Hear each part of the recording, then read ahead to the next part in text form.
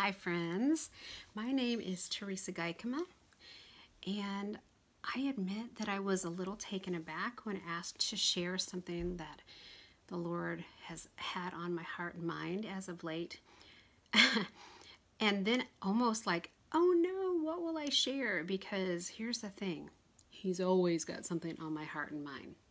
So I finally narrowed it down. I'm going to share just a little bit of my prayer. Now, I started just kind of whispering this prayer to the Lord, honestly, about 10 years ago. And in my prayer time, I just found myself saying, consume me, God. Absorb me into yourself.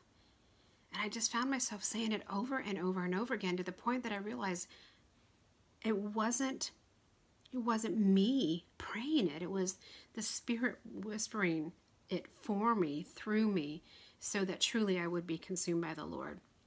So I began to ask the Lord, why was I praying this?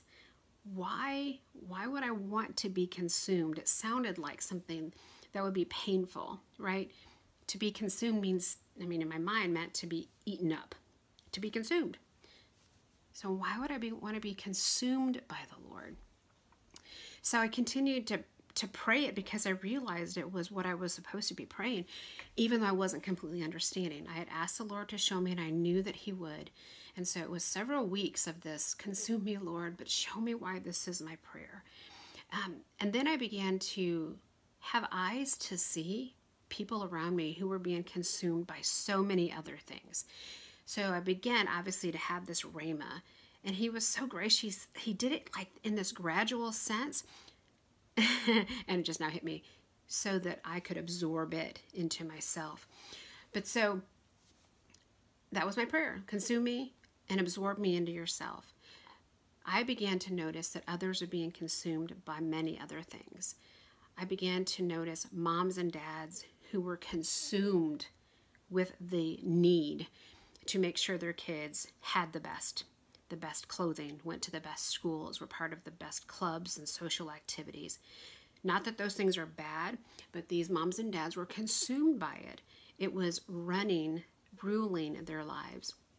I began to notice people in their career, whatever the field was, they were consumed by reaching the top. Were they really reaching the top, or were they being consumed by that drive to get to the top? I even began to notice people in ministry, people with a true passion and a heart for God, a desire to make Him known and to build His kingdom. The drive to get things done became a consumption to them, was consuming them. So they were no longer like in love with the Lord of the work. They had grown consumed by the work of the Lord. And so I began to realize, oh, Lord, if I'm consumed by you, I won't be consumed by these other things. If my life is filled with you, it can't be filled with these other things. But that's backwards. That's backwards. To be consumed by God is not the same as consuming God, right? So if I'm filled with Him, that's not the same thing as Him being filled with me. And so I still had all these questions. What does this mean? All right, so here's one thing you have to know about me. I'm an animal lover. I cannot explain it any other way than it's just how the Lord made me. So I have discovered about myself that the more I understand animals and how we as mankind take dominion and care for them and provide for them, the more I'm able to understand how the Lord as our Heavenly Father cares for us, okay? So in my prayer of, Lord, show me what it means to be consumed by you, I was reminded of the anglerfish. Okay, that's a weird animal. It's an altogether different beast. If you ever saw the movie Finding Nemo, then of course you saw a cartoon version of it. Anglerfish live in the deep part of the ocean, often on the floor, where it's very dark. And so they have this thing protruding out of their head with almost like a light on the end of it, and they use that to lure in their prey. That's an anglerfish. Okay.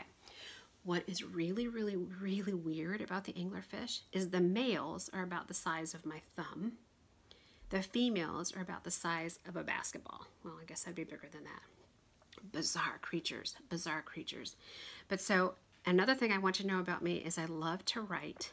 And so if you don't mind, I'm just going to read to you what I wrote about my studies of the anglerfish, simply because it's just easier, okay? So I asked the Lord, and I was reminded of the anglerfish, right?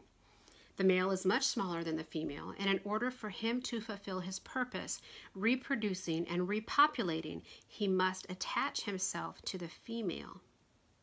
After a certain point in maturity, if he hasn't attached himself to the female, he'll die. He has not been created to be able to survive on his own. Once the male anglerfish attaches himself to the female, his body becomes literally fused to hers. He is literally absorbed into the female. The bloodstream of the two fishes become connected, and the male is now totally dependent upon the female for nourishment. As he begins to degenerate, his eyes grow smaller until he eventually loses them. He now sees only what she sees, and his life is literally sourced by her life. He has no function or purpose apart from her. In essence, he loses himself into her to fulfill his purpose. So, of course, I wondered if this hurt, right? But I'm inclined to think that it doesn't. As the anglerfish gradually loses his life, giving up what he once knew, he is beginning, in essence, to fulfill his purpose and his destiny.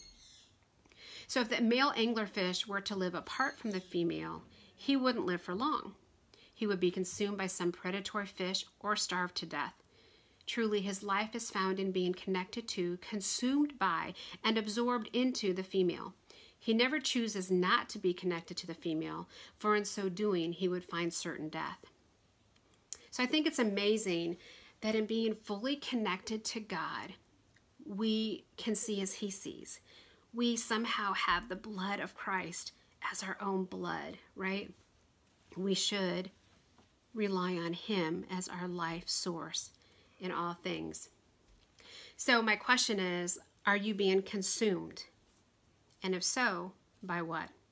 We're going to be consumed by something, but we can choose what we're consumed by.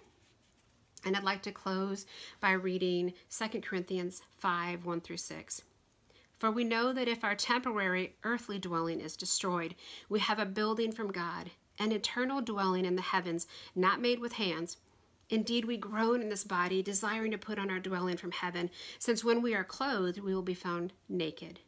Indeed, we groan while we're in this tent, burdened as we are, because we do not want to be unclothed, but clothed, so that mortality may be swallowed up by life.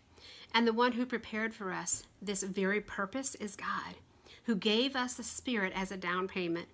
So we are always confident and know that while we are at home in the body, we're away from the Lord. I don't know if it's typical to pray at the end of these little videos, but I want to do that real quick. Lord, thank you so much for your word. Thank you so much for giving us all things for life and godliness. Thank you, Lord, for drawing us closer to yourself. Thank you, Lord, for consuming us if we will just grab on to you. And I pray for my brothers and sisters that they will be drawn to the light of your word.